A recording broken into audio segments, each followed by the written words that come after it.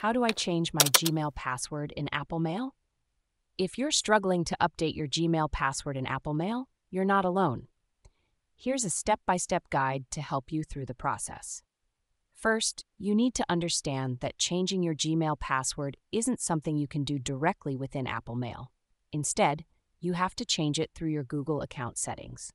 To start, open your web browser, such as Safari, and go to the Google Account Management page. You can do this by logging into your Google account and then clicking on your profile picture or initial at the top right corner. Select Manage Your Google Account from the drop-down menu. Next, navigate to the Security section.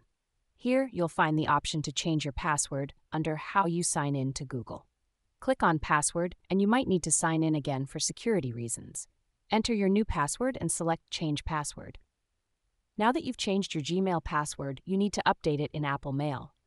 Open Apple Mail on your Mac and go to the menu bar at the top of the screen.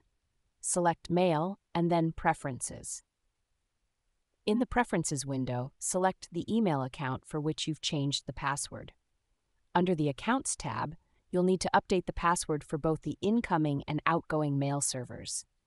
For newer versions of macOS, you'll find these settings under the Server Settings tab. For older versions like OS X 10.11, you'll need to select the Account Information tab and update the password field there. If you're using macOS 10.12 or newer, go to the Server Settings tab and enter your new password in the password field for both the incoming and outgoing mail servers.